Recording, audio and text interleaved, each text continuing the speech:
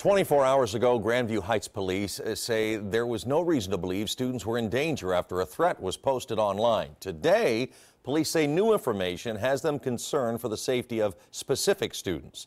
NBC4's Dan Perlman is live in Grandview with details and reaction from parents tonight. Dan? Well, here at Grandview Heights High School, several students just wrapped up a performance of their fall play, so it's proof that it's more or less business as usual here at the school. But this possible threat has a lot of people talking, and not just here on school grounds.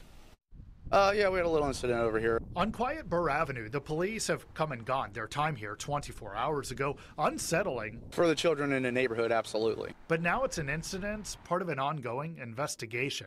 Officers say they were looking into a post threatening a school shooting on a Grandview Heights High School sophomore's social media page. Police said last night they didn't believe there was a credible threat, but today it's a different story. Officers now say this young man made specific threats toward specific students at the high school.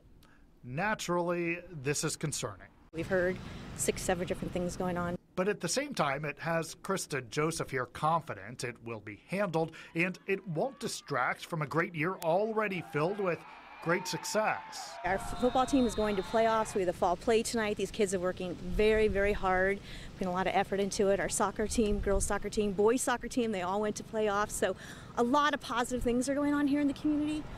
So I just hate that this is putting a bad light to it. Krista and Dave told me the district has kept them in the loop as this situation evolves. They've been communicating with all the parents all day long. They both just want that one message, letting them know it's taken care of and no more possible threats exist. And again, no arrests quite yet in this case, but police say charges may be coming very soon. We're live in Grandview Heights. Dan Perlman, NBC4.